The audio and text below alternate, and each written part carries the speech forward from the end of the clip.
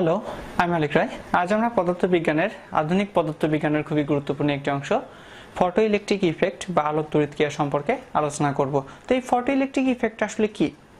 Photo electric effect হচ্ছে যে কোনো একটা সার্কিট বা বর্তনীতে আমরা যদি লাইটকে আপতিত করি বা তার উপর একটা লাইটকে ফেলি, তাহলে সেই লাইট পড়ার দরুন সেখান থেকে যদি ইলেকট্রন বের হয়ে আসে এবং সেই ইলেকট্রন বের হওয়ার দরুন যদি ওই বর্তনীতে তড়িৎ প্রবাহ সৃষ্টি হয়, তখন সেই ইফেক্টটাকে বলা হয় ফটো ইলেকট্রিক ইফেক্ট। আমরা এখানে একটি সার্কিটকে ফটো ইলেকট্রিক ইফেক্টটাকে বোঝার জন্য বা ব্যাখ্যা করার জন্য একটি সার্কিটকে এখানে আগে থেকে ড্র করে রেখেছি। এখানে আমি জাস্ট সার্কিটের বর্ণনাটা যদি একটু এইভাবে দিই যে আসলে এখানে দুইটা, একটা এই যে একটা যেটা এটা হচ্ছে একটা কাচের নল বা একটা এই মাঝের মিডিয়ামটা হচ্ছে একটা জাস্ট এটাকে যাতে বায়ুশূন্য অবস্থায় থাকে, অন্য কোনো মাধ্যম যাতে এটাকে প্রভাবিত করতে না পারে, তার জন্য এখানে একটি কাচের নলের মধ্যে দুইটা প্রান্ত, একটা হচ্ছে এ এবং একটা হচ্ছে বি প্রান্ত, যেখানে এটা হচ্ছে ঋণাত্মক এবং বিটা হচ্ছে ধনাত্মক, তার সাথে সংযুক্ত করা হয়েছে। এবং সেই সঙ্গে এখানে কি করা হয়েছে, ভোল্টেজ পরিমাপের জন্য বা সঠিকভাবে ভোল্টেজটা প্রয়োগ করা হচ্ছে কিনা সেটার জন্য একটি ভোল্টমিটার এবং বিদ্যুৎ পরিমাপের জন্য একটি মিলি অ্যামিটার যেটা এখানে সংযুক্ত করা হয়েছে, একটি রোধকে এখানে সংযুক্ত করা হয়েছে এবং সেই সঙ্গে একটি ব্যাটারিকে কানেকশন দেওয়া হয়েছে। তো এখানে আমরা যদি ওভারঅল বিষয়টাকে একটু ভালো করে পর্যবেক্ষণ করি, তাহলে যেটা দেখতে পাচ্ছি যে আমাদের এখানে যে এ প্রান্তটা কিন্তু এখানে ঋণাত্মক এবং এখানে ব্যাটারির যে প্রান্তটা অর্থাৎ ব্যাটারির যে কম্বিনেশনটা এখানে করা হয়েছে, সেখানে ব্যাটারির ঋণাত্মক প্রান্তের সঙ্গে কিন্তু এই ঋণাত্মক প্রান্তটাকে সংযুক্ত করা হয়েছে। একইভাবে বি যে ধনাত্মক প্রান্তটি, এই ধনাত্মক প্রান্তের সঙ্গে এখানে ব্যাটারির ধনাত্মক প্রান্তটিকে যুক্ত করা হয়েছে। এখন আমরা এখানে বোঝার চেষ্টা করব যে এই সার্কিটটাতে লাইটের প্রভাবটা আসলে কিভাবে পড়ছে। তো আমরা বিষয়টাকে যদি একটু এভাবে চিন্তা করি যে এই যে এ প্রান্তটি ঋণাত্মক প্রান্ত, যেটাকে ক্যাথোড বলা হচ্ছে, এইখানে আমরা কি করলাম, কিছু লাইট আপতিত করলাম এবং এখানে কিন্তু অবশ্যই একটা সত্য আমাদেরকে মাথায় রাখতে হবে যে লাইটটাকে আমরা আপতিত করবো, এই লাইটের কম্পাঙ্কটা অনেক বেশি হতে হবে, অর্থাৎ যতটা সম্ভব উচ্চ কম্পাঙ্ক বিশিষ্ট আলোকে আমরা এখানে আপতিত করব। তো এই উচ্চ কম্পাঙ্ক বিশিষ্ট লাইট যখন এখানে আপতিত হবে, তখন কি হবে, এইখান থেকে যে ইলেকট্রন, এখানে যে এই যে ঋণাত্মক তড়িৎদ্বার বা ক্যাথোড, এর মধ্যে যে ইলেকট্রনগুলো ছিল, সেই ইলেকট্রনগুলো প্রথমে কি হবে, এই জায়গাতে যে ধাতব বন্ধনটা আছে, এটা যেহেতু একটা ধাতু হিসেবে আমরা জাস্ট চিন্তা করি, তো এখানে ধাতব বন্ধন হিসেবে এই ধাতুর মধ্যে কিন্তু অসংখ্য ইলেকট্রন রয়েছে। তো এখানে যখন এই লাইট এসে এই ধাতুর উপর আপতিত হবে, তখন এইখানকার ইলেকট্রনগুলো এট ফার্স্ট কি হবে, উত্তেজিত হবে এবং এরা শক্তি গ্রহণ করতে থাকবে। এই শক্তি গ্রহণ করতে করতে করতে একটা সময় পরে যায় এই ইলেকট্রনগুলোর শক্তির মানটা এতটাই বেড়ে যাবে যে এরা কি হবে, এই ধাতু থেকে বের হয়ে আসবে, অর্থাৎ ইলেকট্রনগুলো এট ফার্স্ট কি হবে, বাইরে বের হয়ে আসবে। সেটা কিভাবে, এই আলো থেকে শক্তি গ্রহণের মাধ্যমে। একইভাবে এই ইলেকট্রনগুলো যখন এখান থেকে বের হয়ে আসবে, তখন এই ইলেকট্রনের শক্তিটা এতটাই বেশি হবে যে এরা তো এই এ প্রান্ত অর্থাৎ ক্যাথোড থেকে বের হয়ে তো আসবেই, সেই সঙ্গে এরা একটা নির্দিষ্ট গতিশক্তি প্রাপ্ত হবে। দ্যাটস ওয়াই কি হবে, এই ইলেকট্রনগুলো বি অভিমুখে গমন করা শুরু করবে। যখন এরা এই বি অভিমুখে গমন করা শুরু করবে, তখন এই বি প্রান্তের সঙ্গে সংযুক্ত হবে এবং এখানে একটা কি হবে, বিদ্যুৎ প্রবাহের সৃষ্টি হবে। এই ওভারঅল প্রসেসটাকে কিন্তু আসলে বলা হচ্ছে ফটো ইলেকট্রিক ইফেক্ট। এখন প্রশ্ন হচ্ছে যে এই যে ফটো ইলেকট্রিক ইফেক্ট, এই ফটো ইলেকট্রিক ইফেক্টের ক্ষেত্রে আমরা কিছু কন্ডিশন এবার একটু দেব, কিছু শর্ত আরোপ করব এই সার্কিটে, এবং সেই শর্ত আরোপের সাপেক্ষে এই যে আমাদের ক্যাথোড এবং অ্যানোড, এখানে বিদ্যুৎ প্রবাহের মানটা কিভাবে কম হচ্ছে বা বাড়ছে সেটা সম্পর্কে আলোচনা করার চেষ্টা করব। তো ফার্স্ট আমরা যে কাজটা করব, এইখানে বিভবের মানটাকে আমরা বাড়ানো শুরু করব, অর্থাৎ যে বিভবটা ছিল এখানে একটা নির্দিষ্ট বিভবের দরুন এখানে কি হচ্ছে, লাইট ফেলার সঙ্গে সঙ্গে এখানে ইলেকট্রনটা বের হচ্ছে। তো আমরা লাইটের মানটাকে, অর্থাৎ যে লাইটের যে কম্পাঙ্কটা ছিল সেই কম্পাঙ্কটাকে আমরা আপাতত ফিক্সড করে রাখলাম, ধরলাম সেটা হচ্ছে এফ, অর্থাৎ এফ কম্পাঙ্কের একটি লাইট কি হচ্ছে, এই ক্যাথোডের উপর আপতিত হচ্ছে। এখন এখানে কি হবে, যখন আমরা এখানে যে বিভবটা দিয়েছিলাম তার চাইতে যদি আমরা এখানে আরো কিছু বেশি বিভব প্রয়োগ করি, তখন কি হবে, এই বেশি বিভব দেওয়ার দরুন, বেশি ঋণাত্মক বিভব যদি আমরা দিই, তাহলে বেশি বিভব দেওয়ার দরুন কি হবে, এইখান থেকে ইলেকট্রনের প্রবাহের হারটা আরো বাড়বে। অর্থাৎ কি হচ্ছে, যখন আমরা এখানকার বিভবটাকে বৃদ্ধি করছি, তখন নির্দিষ্ট কম্পাঙ্কের আলোর জন্যই আগে থেকে ইলেকট্রনের আগের থেকে ইলেকট্রন প্রবাহের দিকটা বা ইলেকট্রন প্রবাহের হারটা কি হচ্ছে বৃদ্ধি পাচ্ছে। এখন আমরা সবাই জানি যদি কোনো একটা সার্কিটে ইলেকট্রন প্রবাহের হারটা বৃদ্ধি পায় তাহলে খুব সিম্পলি সেখান থেকে বিদ্যুৎ প্রবাহের হারটাও বৃদ্ধি পাবে। এইভাবে আমরা যদি এখানকার বিভবটাকে কি করতে থাকি, বৃদ্ধি করতেই থাকি, অর্থাৎ আমি এখানে ডবল প্লাস চিহ্ন দিয়ে এটাকে বোঝাচ্ছে যে আমি ক্রমান্বয়ে এটাকে বৃদ্ধি করতেই থাকি, তাহলে দেখা যাবে যে এই জায়গার ইলেকট্রনের হারটাও কি হবে বৃদ্ধি পাবে। অর্থাৎ আগে আমরা যেখানে 2টি ইলেকট্রন দেখিয়েছি এখন সেখানে 4টি ইলেকট্রন দেখাচ্ছি।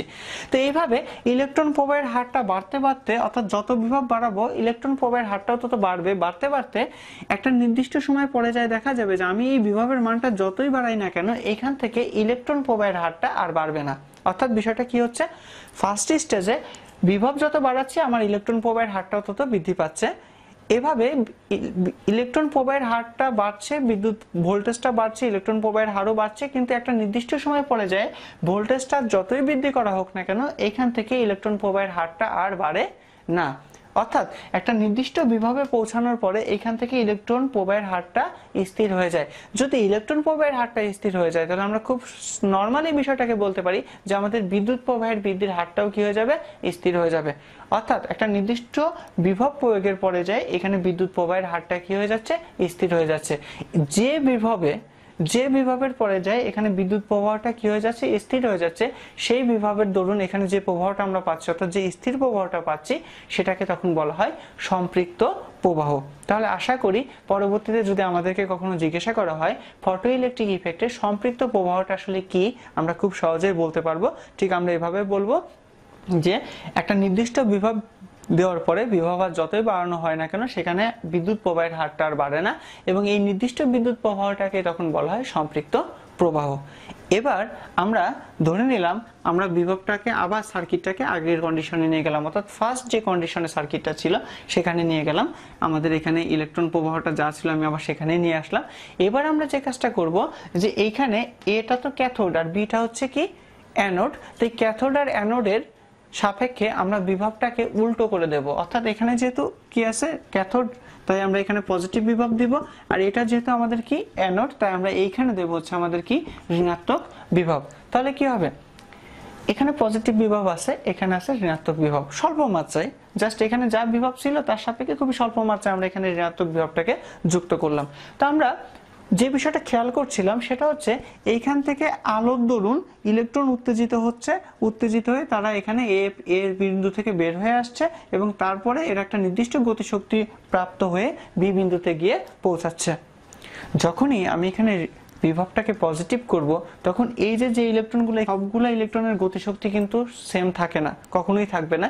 তো এই জায়গাতে যেটা হবে যে ইলেকট্রনগুলোর গতিশক্তি কম হবে সেই ইলেকট্রনগুলা বি প্রান্ততে যাওয়ার পরিবর্তে আবার এতেই ফিরে চলে আসবে।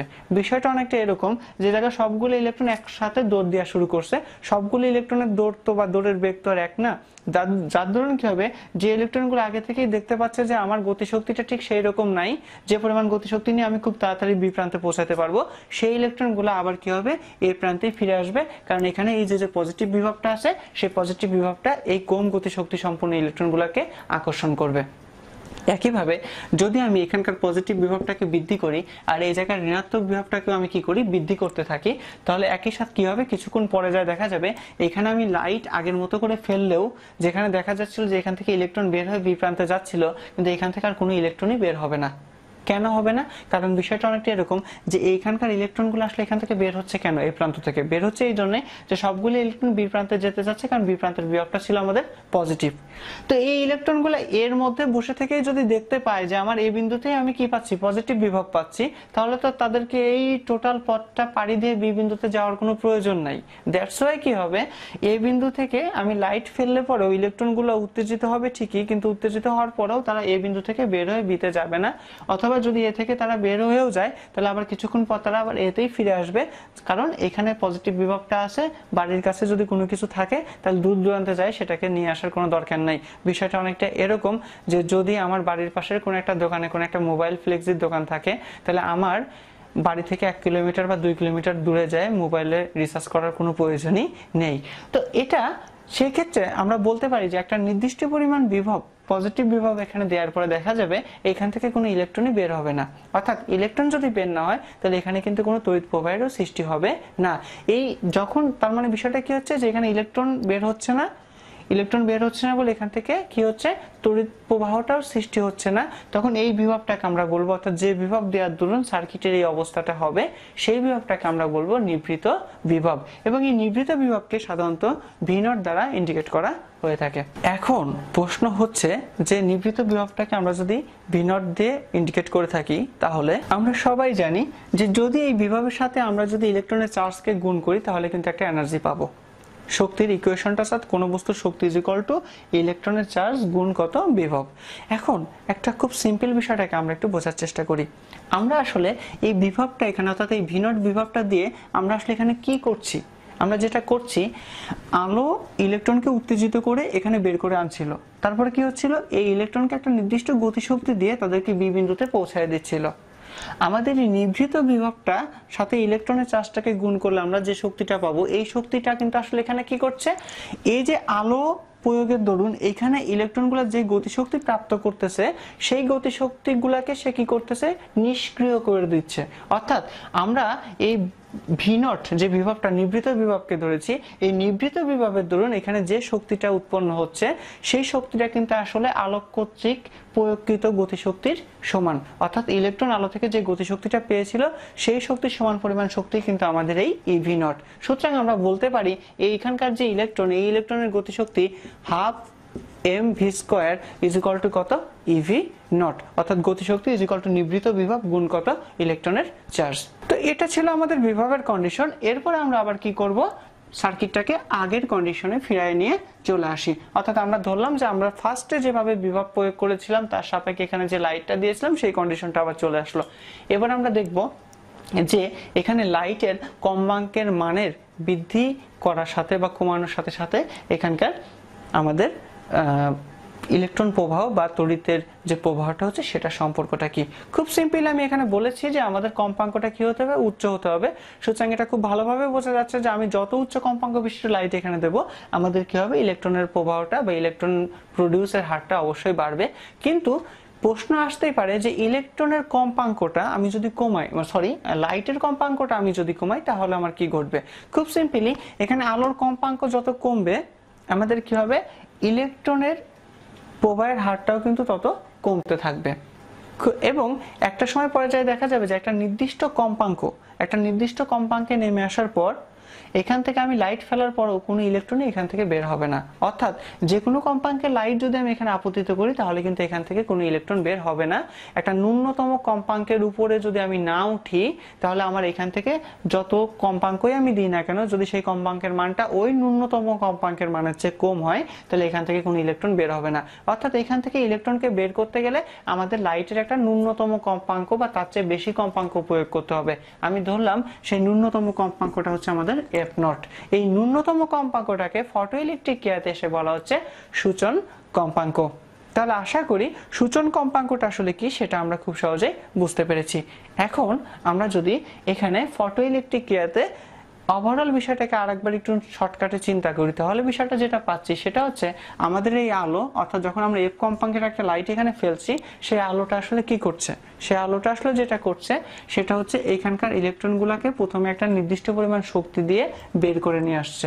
তা আমি ধরলাম ইলেকট্রনগুলো এই যে এ প্রান্ত থেকে বের হওয়ার জন্য তাদের যে শক্তিটা প্রয়োজন সেই শক্তিটা হচ্ছে ফাই।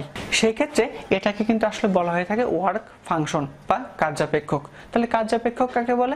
কার্যাপেক্ষকের ক্ষেত্রে বলা যেতে পারে যে ন্যূনতম শক্তি নিয়ে ইলেকট্রন ক্যাথোড থেকে বের হয়ে আসে সেই ন্যূনতম শক্তিকে বলা হচ্ছে কার্যাপেক্ষক।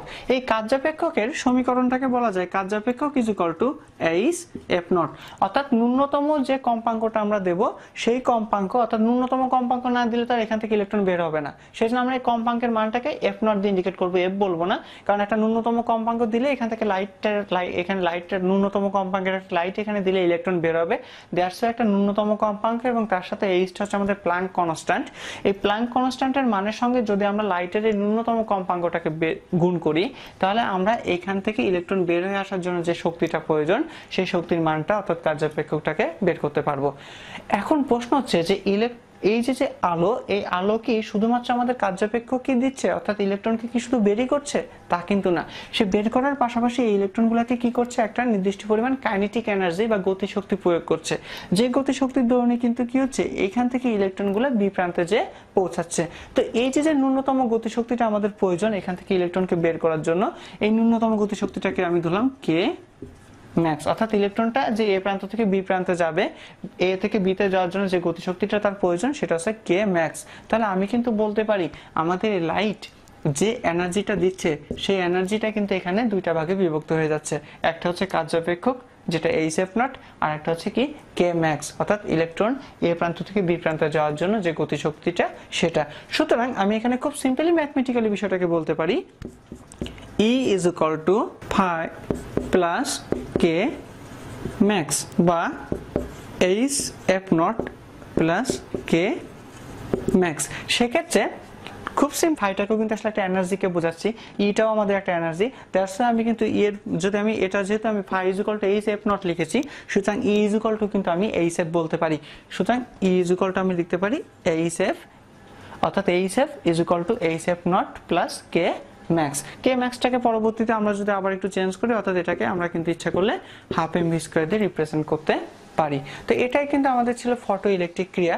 তো ফটো ইলেকট্রিক ক্রিয়া সাথে যদি আমরা চিরায়ত তরঙ্গ তত্ত্বটাকে নিয়ে একটু আলোচনা করি, যে চিরায়ত তরঙ্গ তত্ত্বের সাথে এই ফটো ইলেকট্রিক ক্রিয়ার ক্ষেত্রে চিরায়ত তরঙ্গ তত্ত্বে ফটো ইলেকট্রিক ক্রিয়াটাকে ঠিক যেভাবে ব্যাখ্যা করা হয়েছিল সেটার সঙ্গে আমাদের এই ফটো ইলেকট্রিক ক্রিয়ার ঠিক পার্থক্যটা আসলে কোথায়। তো চিরায়ত তরঙ্গ তত্ত্ব আমাদের বইটা আছে, আমরা যদি একটু বইটাকে ফলো করি খুব ভালোভাবে বুঝতে পারবো। জাস্ট কয়েকটা পয়েন্ট আমি এখানে একটু বলছি। চিরায়ত তরঙ্গ তত্ত্বে যেটা বলা হয়েছে যে যদি আমি কি করি কোনো একটা ক্যাথোডের উপর এভাবে লাইট ফেলি, তাহলে সেই জায়গায় লাইট পড়ার পরে সেখান থেকে ইলেকট্রন উত্তেজিত হয়ে ইলেকট্রন বের হওয়া এবং ইলেকট্রন বের হয়ে এই ক্যাথোড থেকে অ্যানোডে যেতে কয়েকদিন পর্যন্ত সময় লেগে যেতে পারে। কিন্তু ফটো ইলেকট্রিক ক্রিয়াতে যেটা দেখা যাচ্ছে যে লাইট ফেলার সঙ্গে সঙ্গে প্রায় এই ঘটনাটি ঘটছে। অর্থাৎ চিরায়ত পদার্থবিজ্ঞান যেখানে বলছে যে এখান থেকে ইলেকট্রন বের হতে অনেক সময় লাগবে, সেখানে ফটো ইলেকট্রিক ক্রিয়াতে আমরা দেখতে পাচ্ছি খুব কম সময়ের মধ্যে এখান থেকে ইলেকট্রনটা বের হয়ে যাচ্ছে। এটাই কিন্তু চিরায়ত তরঙ্গ তত্ত্বের সঙ্গে ফটো ইলেকট্রিক ক্রিয়ার একটা বিশাল বড় পার্থক্য। অর্থাৎ ফটো ইলেকট্রিক ক্রিয়াতে যেখানে বলা হচ্ছে যে ইলেকট্রনটা একটু সময় নিয়ে বের হবে, সেখানে আমরা দেখতে পাচ্ছি যে আমাদের চিরায়ত তরঙ্গ তত্ত্বে যেটা বলা আছে যে ইলেকট্রনটা একটু সময় নিয়ে বের হবে, সেখানে আমরা দেখতে পাচ্ছি ফটো ইলেকট্রিক ক্রিয়াতে আমাদের ইলেকট্রনটা তাৎক্ষণিকভাবে বের হয়ে যাচ্ছে। দেন যে বিষয়টা সেটা হচ্ছে ফটো ইলেকট্রিক ক্রিয়াতে আরেকটা কথা বলা হয়েছিল, এইখান থেকে যে ইলেকট্রনটা নিশ্চিত হবে সেই ইলেকট্রনটার গতিশক্তি এখানে যে আলোটা আপতিত হবে সেই আলোর তীব্রতার সমানুপাতিক। অর্থাৎ আলোর তীব্রতা যত বাড়বে ইলেকট্রনের গতিশক্তিটা তত বাড়বে। কিন্তু ফটো ইলেকট্রিক ক্রিয়াতে এসে একটা বিষয় দেখা গেছে যে আলোর তীব্রতা আমরা বাড়াই বা কমাই যাই করি না কেন, তার সাথে ইলেকট্রনের গতিশক্তির মানের কোনো সম্পর্ক নেই। এটাও কিন্তু আসলে আমাদের চিরায়ত তরঙ্গ তত্ত্বের সাথে ফটো ইলেকট্রিক ক্রিয়ার একটি পার্থক্য। তো এরকম আরো কিছু পার্থক্য আছে, আমরা যদি একটু জাস্ট বইটাকে ফলো করি তাহলে আমরা বুঝতে পারবো। তো আমি আশা করছি যে এই যে ফটো ইলেকট্রিক ক্রিয়াটা কি বা ফটো ইলেকট্রিক ক্রিয়ার সঙ্গে সঙ্গে এই সার্কিটে কি কি ঘটনাগুলো ঘটছে বা ফটো ইলেকট্রিক ক্রিয়ার যে সত্যগুলা, অর্থাৎ বিভব বাড়াইলে কি হচ্ছে, নেগেটিভ বিভব দিলে কি হচ্ছে, সূচন কম্পাঙ্কটা আসলে কি, কার্যাপেক্ষকটা আসলে কি, এই বিষয়গুলো আমরা বিস্তারিত বুঝতে পেরেছি। আগামী ক্লাসগুলোতে আমরা পদার্থবিজ্ঞানের বা আধুনিক পদার্থবিজ্ঞানের আরো বিভিন্ন গুরুত্বপূর্ণ বিষয় নিয়ে আলোচনা করব। সে পর্যন্ত ধন্যবাদ সবাইকে।